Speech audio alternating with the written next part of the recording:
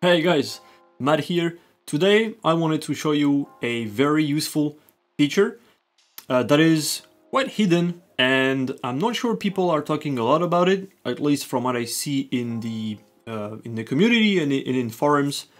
And in Unreal Engine this is called sync groups, and with it comes the possibility, among others of course, to synchronize your transitions over steps, which means if you transition from animation A to B, you will be able to preserve your, I don't know, I'm not sure how to call it, the foot phases, the foot cycles, the footing, doesn't matter really how you call it.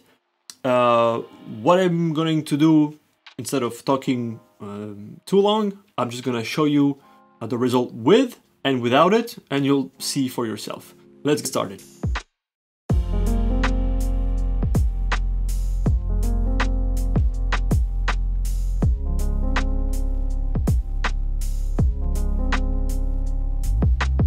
Okay, so what I've done for the purpose of that video is that I've created a very basic system where I have a start animation that blends into a loop, and then I have a stop animation, but the stop animation is not relevant for the video. What I want you to take a look at and see for yourself is the transition from my start animation to the actual sprint loop. I think it's pretty tricky for you to say exactly when I transition from my start to my loop. Obviously I have a longer blend, but the important thing that I want you to see here is that the legs are consistent across all the movement.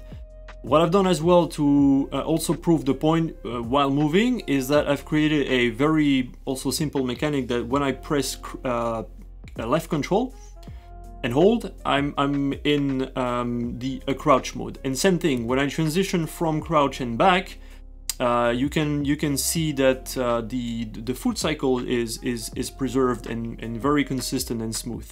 You can see it in game, and you can see it as well on the left screen. So on the preview one, even though I trigger a lot of transitions, there's no leg scissoring or anything. Now let me show you the effect when I don't use sync groups. So I'm just gonna quickly deactivate it from here, from the start and from crouch. Okay. This is how it would look like if, even though you have, blends between your start and your loop, and then between your two loops, this is the result you would have without using sync groups. So you can see here, it's very noticeable. You can very easily notice the moment where I transition from start to loop, because there's something wrong happening with the legs. And same thing when I switch to crouch.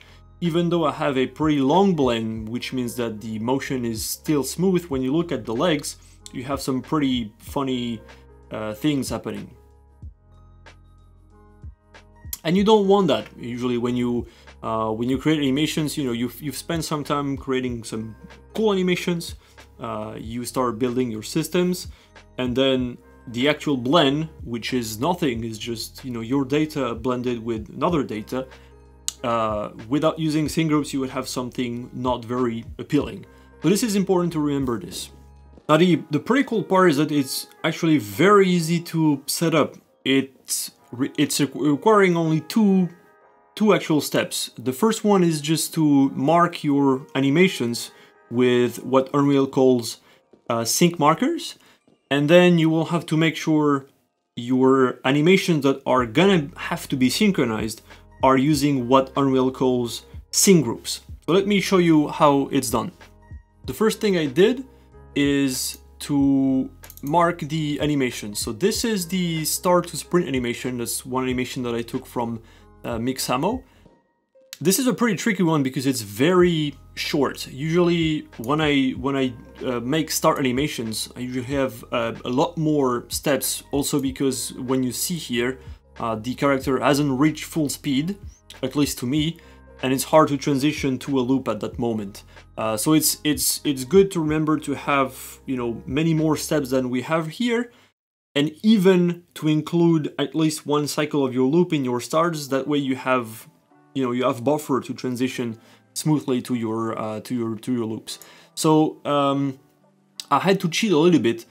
So what I've done is that here I just recognize that frame as a left step, and then this one, the moment where my right foot is just flat on the ground, I have added a right step.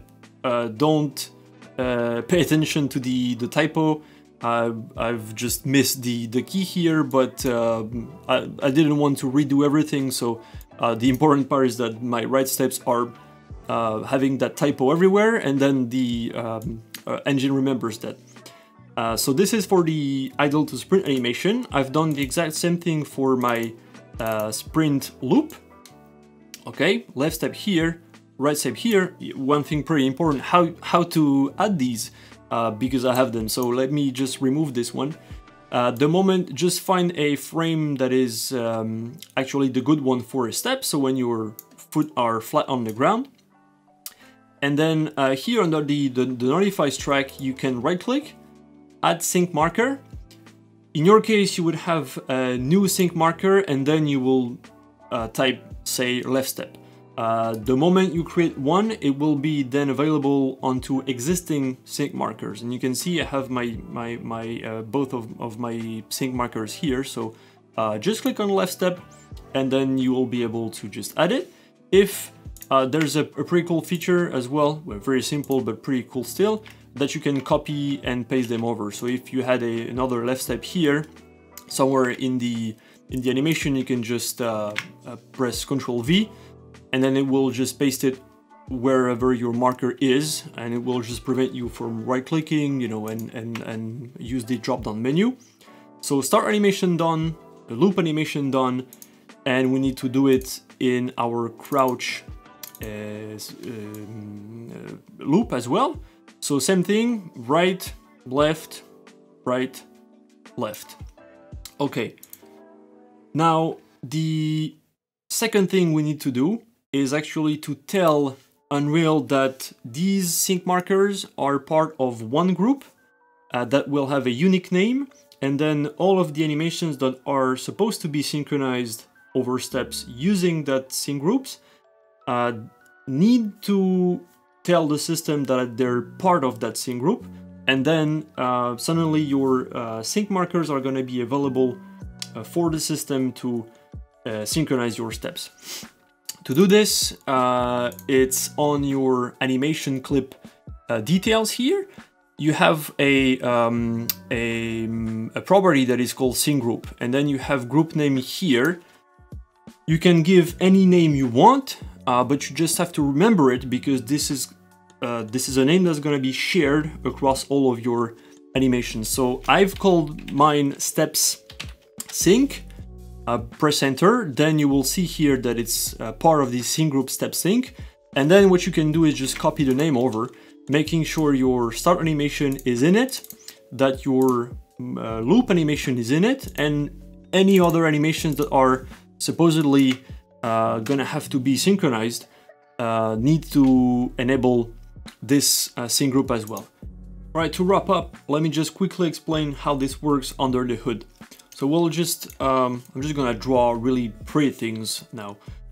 So we're gonna take the example of our transition from our start to a loop animation. So this is gonna be my start animation, okay? And then I don't remember exactly how it was, but let's just say somewhere on here we had our left step, and somewhere a bit later, right step.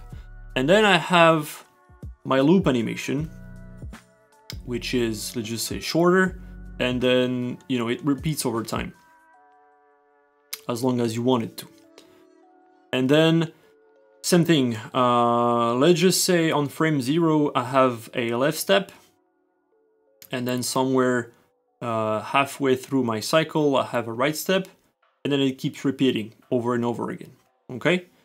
Now, what I've done in my system is that I told Unreal that when the time remaining of my start animation was less than 0.2, please start blending out to my loop animation. To keep things easier, we'll just pretend that 0.2 is actually exactly in between a left step and a right step. Now, if you're not using synchronization, what will happen is that you will start. Is that the same color? Yeah, I think it is. You will start blending to your loop. Okay, so this is the actual time of the blend, 0.2. Okay, but then again, this is your frame 0 and say 30. When you're not using synchronization, Unreal will just start your loop animation here at frame 0, which is a left step. So in your start, your left step is just already behind, already done, and so your character is just, so the left step is just dragging behind your character. And then you blend to an animation that is having the left foot flat on the ground.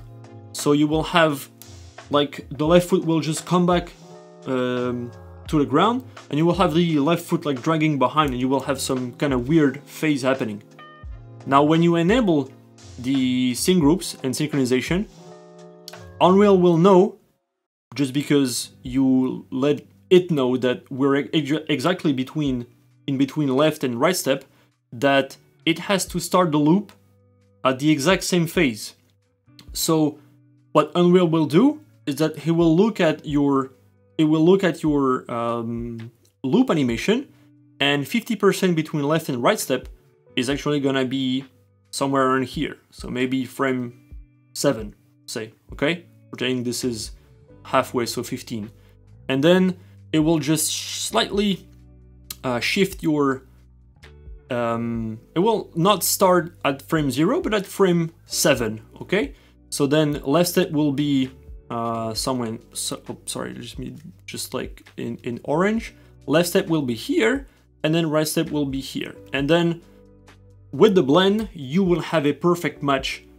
And so your footing will be preserved, your foot sequences, foot phases, I never know how to call this, foot cycle is gonna be preserved. And this is actually how it works under the hood. And that's it, really. See, it's not rocket science. It's actually pretty easy to understand how it works, and it's even easier to set up. So there you go. You can start using it, and your animation systems and gameplay systems will definitely benefit from the results. If you haven't yet, please consider subscribing to my channel. If you've enjoyed the video, found it useful, leave a comment. Press that like button. It's always, you're a couple of clicks away from making me happier today. Receiving your support is just pushing me to create content, so think about it. Thank you very much for watching. I will see you hopefully very soon, and until then, take care, have fun, bye bye.